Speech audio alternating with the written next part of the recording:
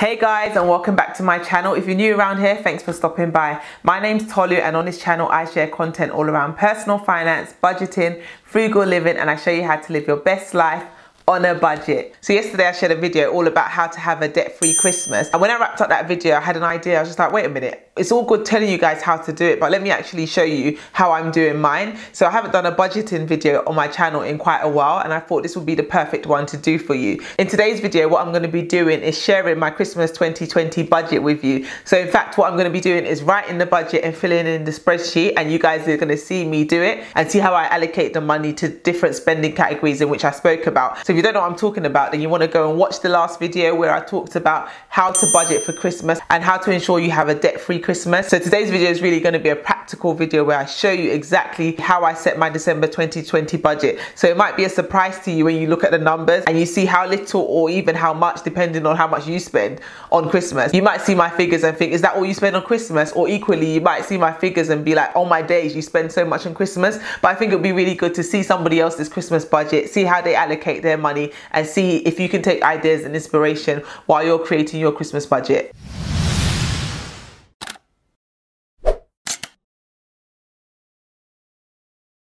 Okay, so first things first, I want to name my spreadsheet Christmas 2020 budget.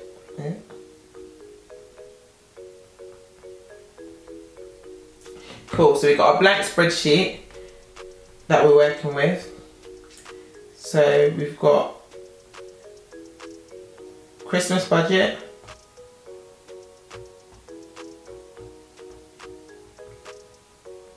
which is £300. So yeah, that's my Christmas budget, £300 for everything, all included. So now I need to note down our expenses for Christmas. So expenses. So just before I go into it, actually, it would be good to kind of explain how my Christmas sinking fund came about. So like I just mentioned, I've got a £300 sinking fund, and this is money we've been saving up throughout the year to pay towards Christmas. So that £300 basically has to stretch and cover all our different spending categories. So what I'm going to do now is take that £300 and break it down into the different subcategories like I mentioned in that previous video. Again, if you haven't watched it, go and watch it and come back and watch this one, because in that video I basically break down a budgeting method that you should use in order to have a debt-free Christmas. So in this video I'm going to be walking through my budget. I think the biggest category that I have is gifts, but I want to break the gifts down into subcategories. I've got gifts for my children, I've got gifts for my husband, and then gifts for my extended family as well. So I need to break them down into subcategories, because if I just say I'm going to spend £200 on gifts,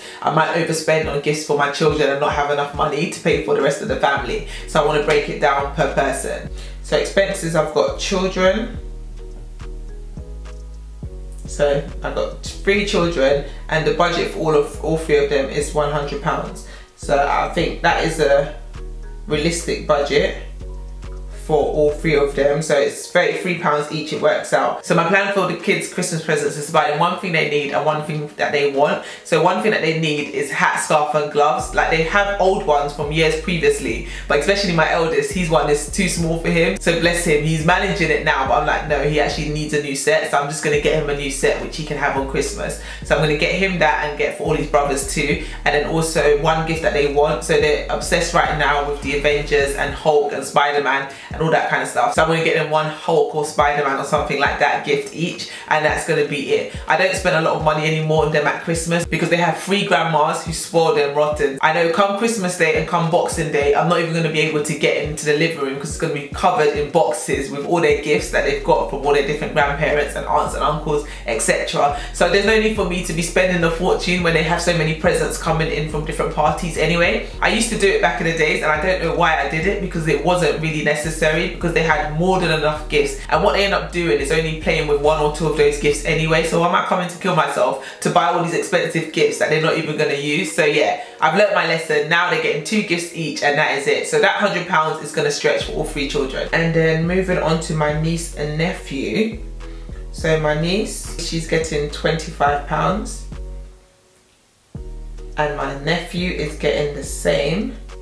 You see how the budget starts disappearing so quickly when you actually break it down per person, as opposed to just having an overall budget. Because initially when you see £300, you think, oh, okay, you've got a decent budget But then when you break it down per person, you realise, okay, the budget is not that big, but we're going to make it work, we're going to make it stretch.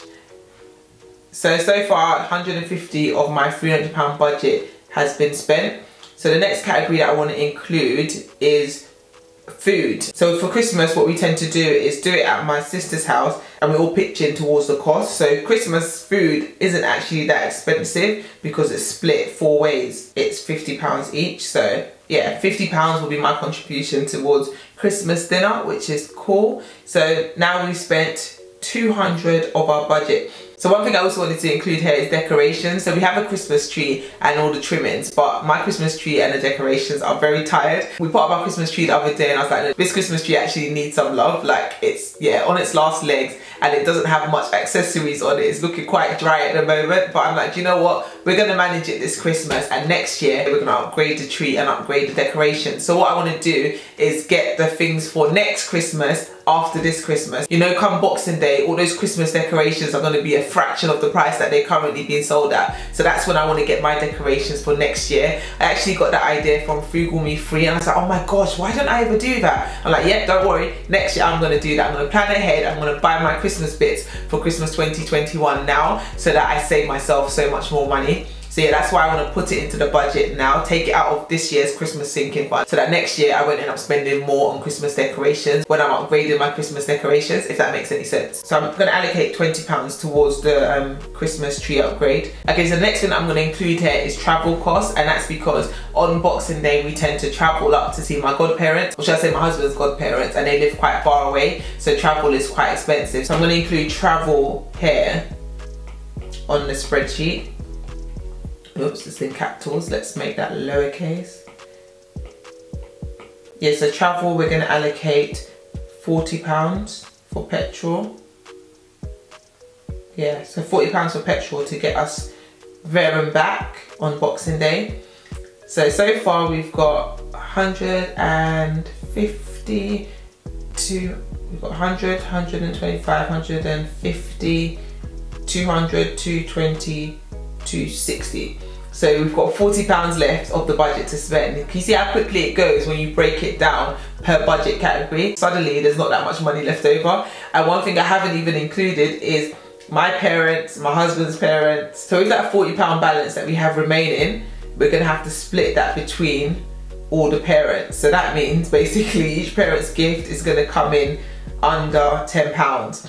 I know that seems a bit crazy and doesn't seem realistic at all, but we're gonna have to make it work because the reality is I don't have any additional money to put at Christmas this year, so we're gonna have to work with what we have. So this is a perfect segue to tell you about another video that I have coming out actually, where I talk about budget-friendly Christmas presents. So Christmas gifts that are not gonna cost you a penny, or Christmas gifts that are gonna cost you very few pounds. I've got a video coming out sharing all those ideas with you so that if you are stuck for Christmas gifts, if you're in a position that I'm in right now, whereby there's so many more people that you need to buy gifts for, but the budget isn't going to allow you to buy those expensive gifts, it's time to think of cheaper ways to give these people gifts so that you're not breaking the bank and you're not getting yourself into any unnecessary debt. So definitely subscribe to my channel and hit the notification bell so that you're notified when that video comes out with all those amazing Christmas gift ideas. I'm definitely going to be doing some of those ideas for this Christmas, as my budget, you can see, isn't stretching as far as I want it to stretch. So I have to get really creative with the gifts that I'm going to be giving to people this year. So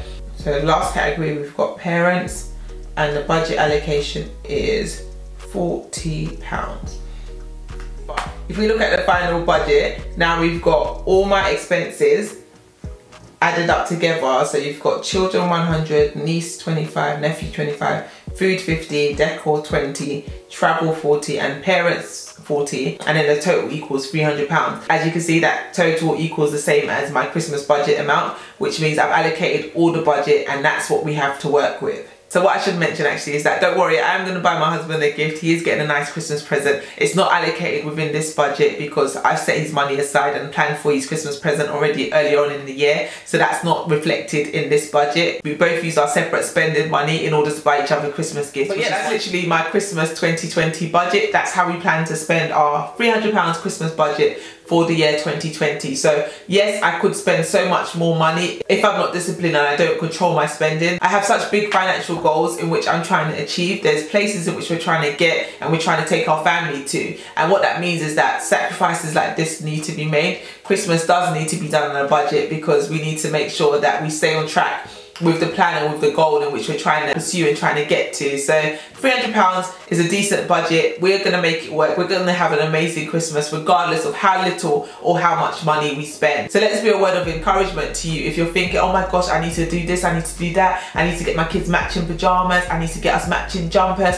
All of those things, yes, if you can afford to do it, by all means do it. Definitely, go ahead. It does really look amazing in the photographs and it's really nice to do, but it's a nice to do. It's not a necessity, it's not essential, and it's not worth derailing your financial goals or getting yourself into any unnecessary debt for. So yeah, that's literally it for this video, guys. If you enjoyed seeing my Christmas 2020 budget video, then do me a favor and give this video a big thumbs up. Subscribe to my channel if you haven't yet done so. Tell a friend to tell a friend, and I will see you tomorrow for another Vlogmas video. Thanks for watching, guys. See you soon. Bye.